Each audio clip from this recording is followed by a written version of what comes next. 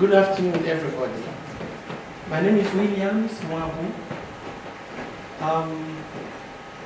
I want to first thank Alan and his colleagues for bringing me here from Dakar, Senegal. I'm very grateful to you and to your colleagues for also creating an opportunity for me to meet some of my friends, people I have related with online, and including Alama May, with whom I have done papers without meeting face to face. Thank you so much for giving us the opportunity in CODESRIA to come and share what we do. I am a Nigerian. I'm affiliated to the Africa Regional Center for Information Science, University of Ibadan, Nigeria. From there, I went for a loan to University of South Africa, where I'm currently affiliated, and from there, I was further borrowed by CODESRIA to come and set up the Open Access Project, which is what I'm doing right now. So, what I want to do in this presentation is to just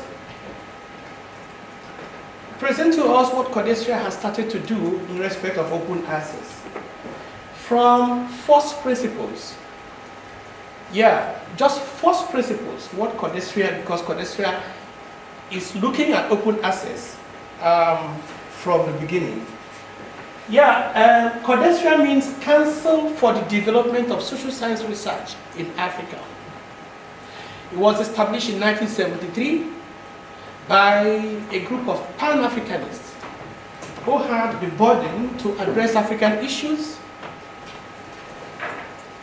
to develop African thinking, African-focused knowledge, to address issues about knowledge production imbalance and imbalance in international in flow of knowledge between Africa and other parts of the world.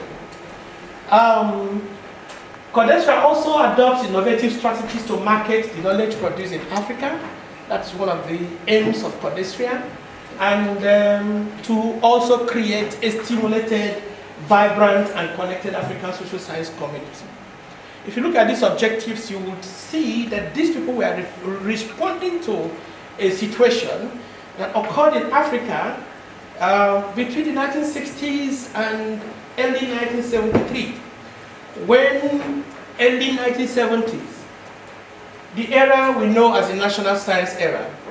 And that was the era when independence was beginning to, African states were beginning to be independent. Colonial masters were leaving and handing over to, African states. And there was an observation that Africa had become so defragmented in all aspects. But these scholars were particularly interested on issues of knowledge.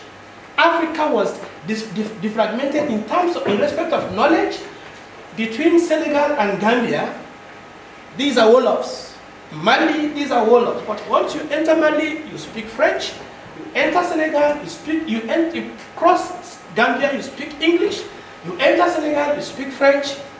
And I mean, it was, you pass and enter Guinea-Bissau, you speak Portuguese. And these are countries that actually could speak one language, Wolof.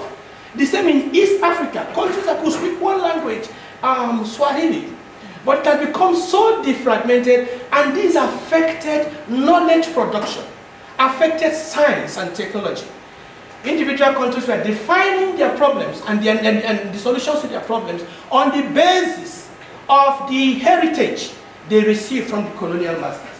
And so that was why CODESRIA was set up, to try to address African problems from African perspective, not African problem from the perspective of the heritage of the colonialists.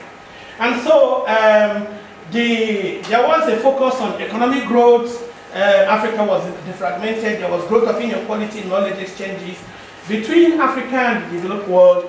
There was also early and sometime in the middle of 70s, the Syria crisis, which was global but affected Africa the most.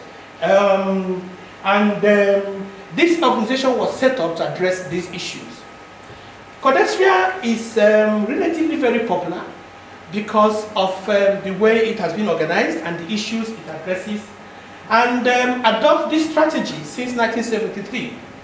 Conferences, research grants, thematic, national, multinational, comparative research networks, workshops, seminars, symposia, support for thesis and dissertation development, exchange programs, and recently we added the diaspora program, where we are trying to create an environment where Africans in diaspora can, collaborate with Africans at home in order to improve research capacity of scholars and students. CODESRIA is a membership organization, individual members and institutional members, but these members are not sources of funding to the organization. We are honorable beggars. We depend on funders for funds, and we are always grateful to CEDA, which has funded CODESRIA for 43 years now. Yeah, since 1973, CEDA has constantly, consistently, given funds to CODESRIA, enough for us to do all that we do. And CODESRIA has addressed knowledge production in Africa through textbooks which it produced and distributed free of charge to universities and research institutes, because there was need for us to rewrite African history. There is evidence that African history is distorted. Okay? African history, research methodologies, who Africans are, what they are. It was Patrice Lumumba who many years ago said, charge African scholars, say, rewrite African history. And CODESRIA set out to do that. But today we have 12 journals, 14 actually as I was coming, including a journal we call Methods. Methods was established a few years ago to challenge, to question the relevance of methodologies, to African, the standard methodologies or international methodology, whatever international means. Because sometimes when you hear international, they're talking about what's happening in America and Europe. When it happens in Africa, it's local.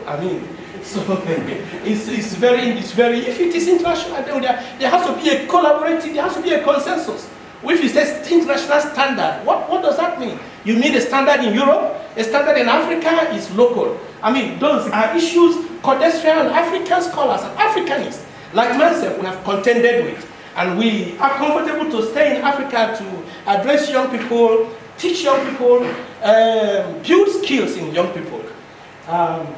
We also do policy dialogues at different levels, where we talk to African policymakers and leaders. Of course, that's very important because Africa has for a long time been ruled by people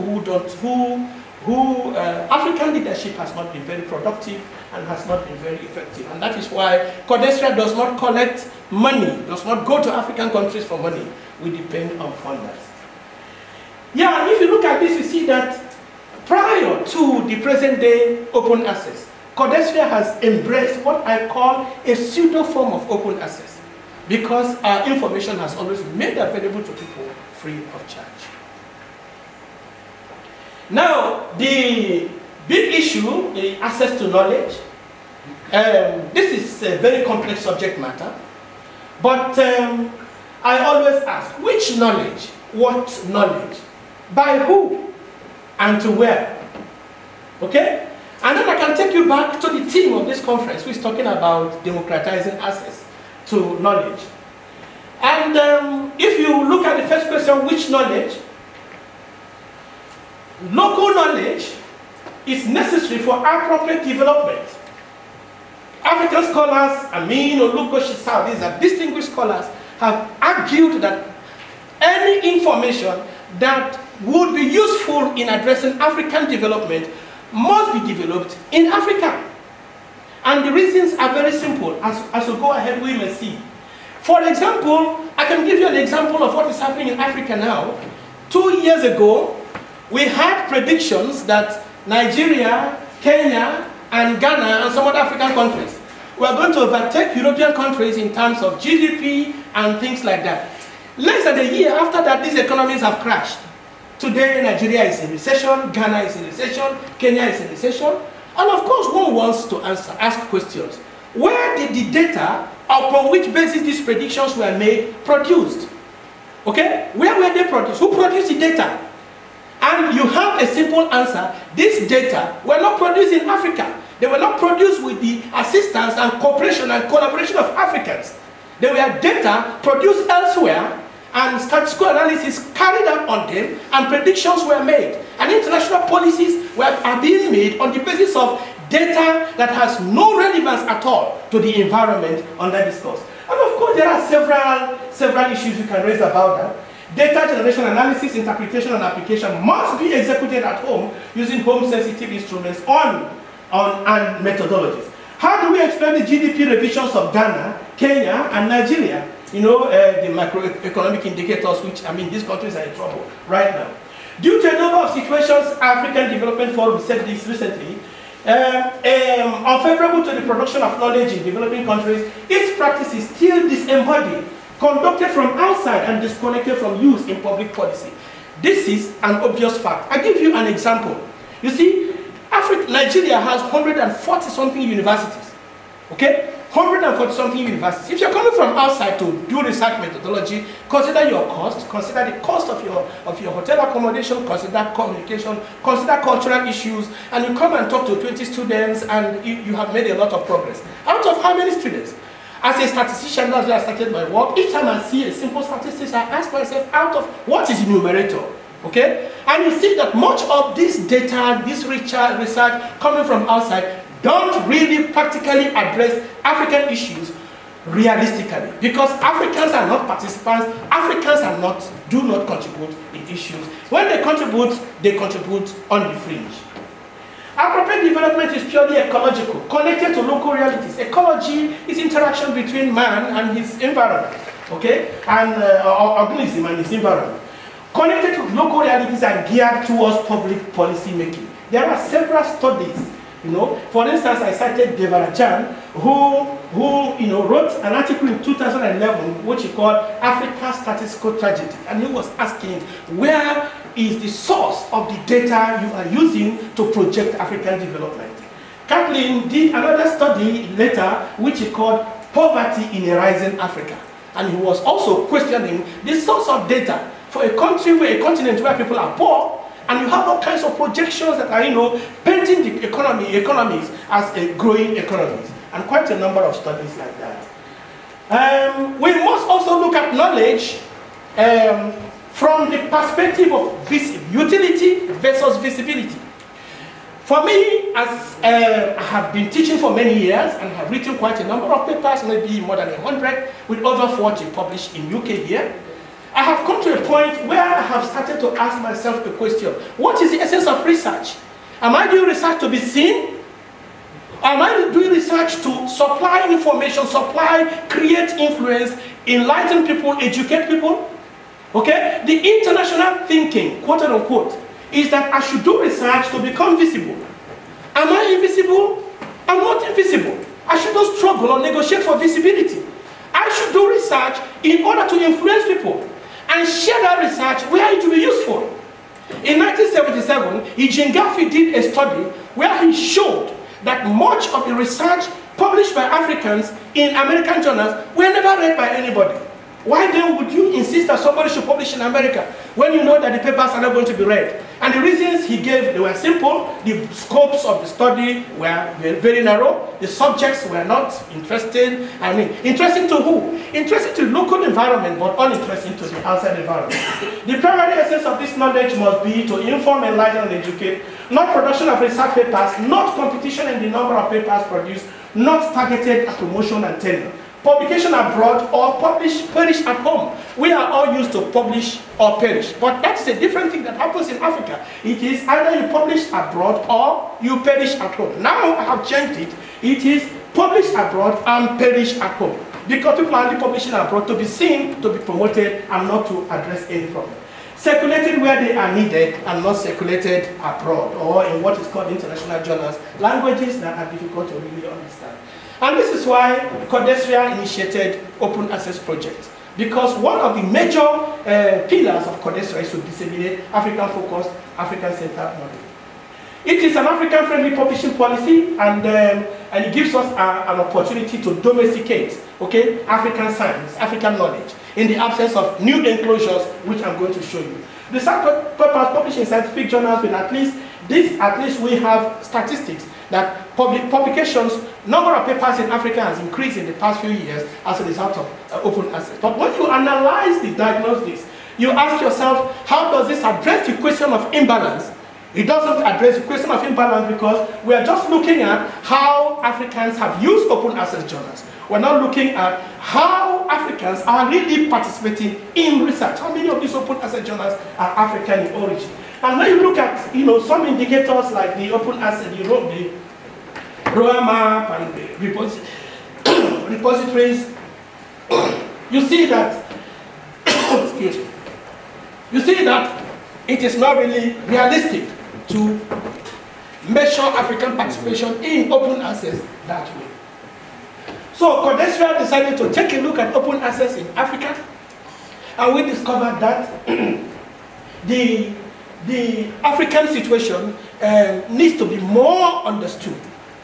It is not as easy as it is being mentioned. People are using open access journals. And if you look at Africa, thank you very much. You see, this terrain is completely uneven. At individual level, in some institutions or some countries, you find evidence of open access. But if you look at the continent, you see that open access is on the ground level. And we identified 4 issues which we have to address. Science policies in the region, I can address each of these if I'm given the opportunity. APCs, these are new emerging enclosures, it's a new enclosure. And technology itself is a new enclosure. And of course, the human resources and its flow. Science policies, they are weak. National institutional science policies, absence of research councils, publishing abroad trashes local journals. That is what is happening. And the absence of open access policies. Article processing charges only 4 countries in Africa pay APC, but yet scholars in Africa pay APC. Where do they get the money? They borrow, they sell land, they borrow money from cooperative, borrow money from banks, and CODESRIA says, no, Africa cannot afford APC. Research funding is not available at home. Research funding is very slim from abroad. Okay, and these are stoking open as article processing charge is also stoking fake publishing, damaging the image of science in Africa. In a recent paper, I actually said that the article processing charges, which is stoking fake publishing, is actually spoiling racism because fake publishing is not only in open access.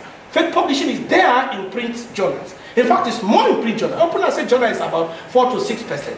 Why? The noise is about predatory journals and fake publishing in open access journals, and not at all in the print journals where Africans do not have a lot of input.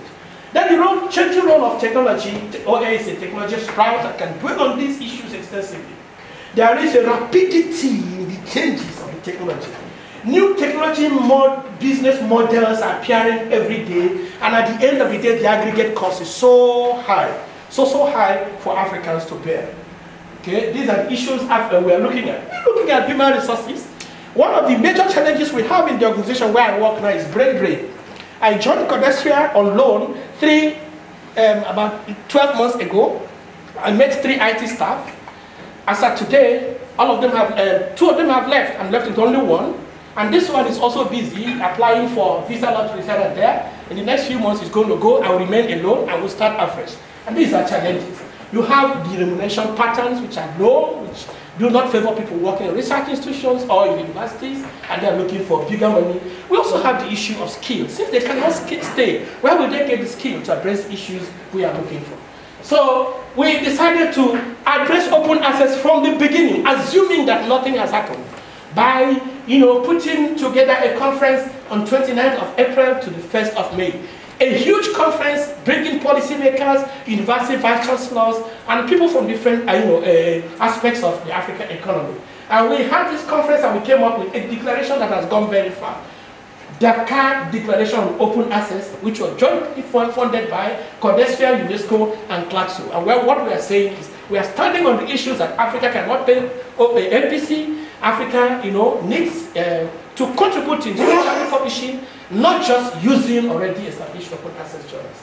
We also came up with strategies for marketing and implementing the declaration, working groups to establish working groups, steering committees on open publishing in Africa. We have stakeholder linkages, interactions, liaisons, collaboration opportunities. Each of these is complex, and we've done quite a lot of work on that. Then this, what we are doing now is building consensus, because some of the declaration actually had some impact. Some countries that had already adopted APC have invited us to say, okay, now if you don't want us to pay APC, what do you want us to do? And we're working on issues like that. We've looked at what is happening in 4 of the countries that have adopted APC. It's paying huge money, huge amount of money. 4 countries where people earn low income, low salaries that cannot compare with their colleagues anywhere. You pay a huge amount of APC to developed countries which CODESRIA feels is very unacceptable. We have the CODESRIA African Regional Repository. This is being done in collaboration with IFM, CODESRIA Open Educational Platform, CODESRIA African Open Access Journals. Here, what we want to do is to do hosting we want to produce a hosting service to open access journals in Africa. For example, you have quite a number of startup journals, new journals, and fake journals also. Those ones you need to weed them out by providing a sort of standard upon which basis you can assess what those journals are doing. But new challenges are beginning to emerge. Funders are beginning to withdraw their money. Funders are beginning to withdraw their money because of the human flow, the new refugee, the human flow, which are forming new, bringing about new human communities. Of course, that is the reason they gave us. And human resources at all levels continue to pose serious challenges. I'm sure that is why we have some, you train them at home. That's interesting. You train them at home. By the time they acquire some skills, and they go. And what we need most now is collaboration. That is the only way for us to go. For example, I'm in CODESRIA, standing on 3 different projects. I'm in charge of the Open Access Project, which is complex for 56 countries. I'm in charge of the African Citation Index, which is already delivered. I'm also working on the African Archival Project. Of course, you cannot do any good job if you're doing things like this. The only way we can go ahead in view of funding constraint is collaboration. Okay? Relying on relationship, interrelationship with good-minded organizations, organizations that have good intentions to do one thing or the other. Another thing we do is we need a lot of training. Just like I have discussed with quite a number of people here. You have skills, you develop them at the first degree and maybe master's degree. By the time they settle down to do hands-on, they are gone. Okay? But we need to start readdressing issues, and we need technical assistance. And CODESRIA is here. I'm so glad that several people here know about CODESRIA. They saw my tag and people were saying, oh, I know about CODESRIA, we know about CODESRIA.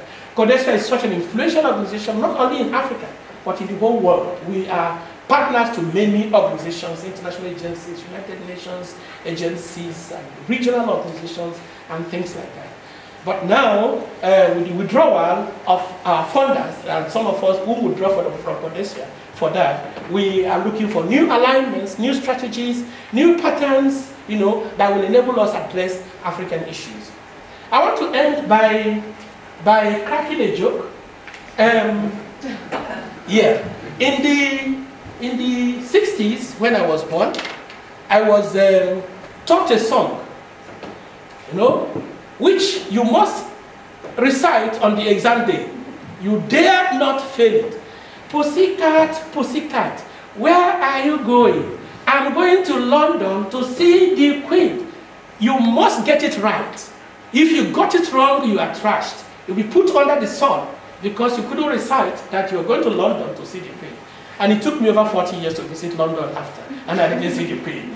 It's an illustration of the kind of intellectual frustration, obfuscation, and suffocation. Okay, scholarship scholars go through in Africa, trying to sprout from an environment where you are looking for an euphoria which you may not arrive at. All we have to do is to depend on collaboration, depend on interrelationship with people, good-hearted people like NORAD, like SIDA, who have done so much for Africa, so that we can continue producing. Thank you so much.